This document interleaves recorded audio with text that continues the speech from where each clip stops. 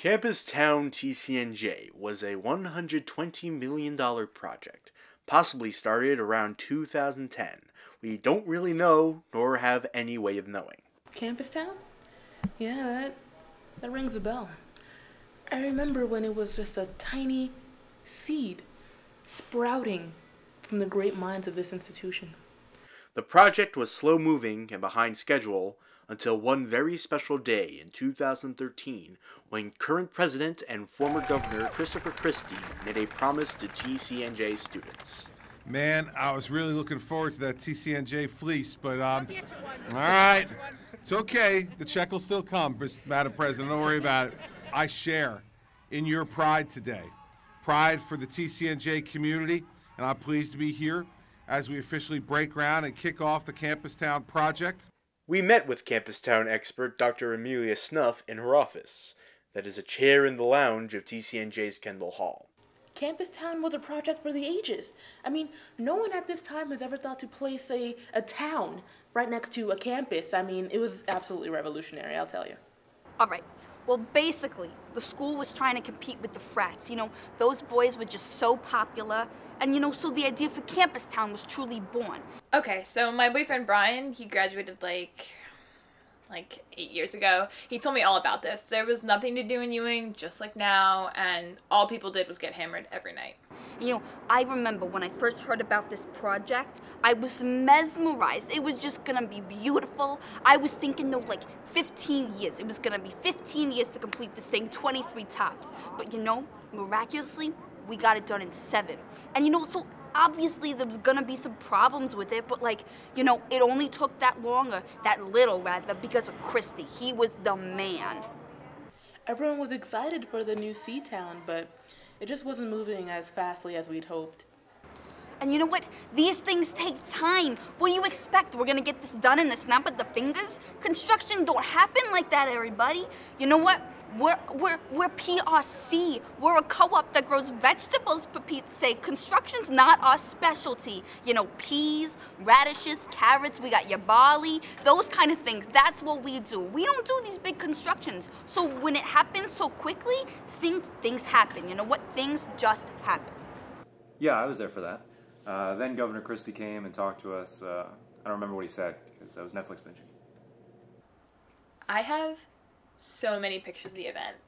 I think Christie said something about Campus Town and a fleece.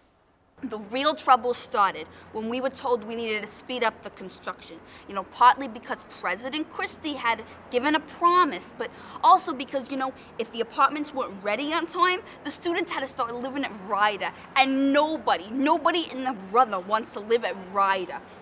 Once Christie got involved, you knew stuff was gonna get done. You know, the governor doesn't just come to your school for no reason. Governor Christie, President Christie, you guys had so many titles. He comes down here 2-3 times a week. He's watching us. He's taking the hammers, nailing in some screws.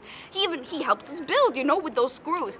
Anyway, who knew the current president and former governor, those are his current titles, I suppose, he could build a damn town. You know, we put this project up, we built a town. Campus Town seemed to be completed by the fall of 2015. The students all moved in, the bookstore was in place. All that needed to be completed was, you know, the stores. Oh yeah, it all started great. I mean, the bookstore opened, everybody moved in. All that was left was the gym, the bank, the working clock tower, and like 5 restaurants. But other than that, it was all finished. Between you and me, I kind of expected everything to be ready by the start of school, but naturally it wasn't. All right, so, you know, no big deal. We had the apartments ready. Nobody had to go live at Ryder. We was good with that. They didn't have to go there. It was such an exciting day when the students all moved in. You know, they're all filled with joy, from their faces to their spoiled, pedicured feet. Everything seemed to go fine until about 9:56 that night. Yeah, I had a huge test the next day, so I was laying in my bed watching Netflix when I realized I needed to relieve myself. I walked to the bathroom and started to whiz, to be more specific.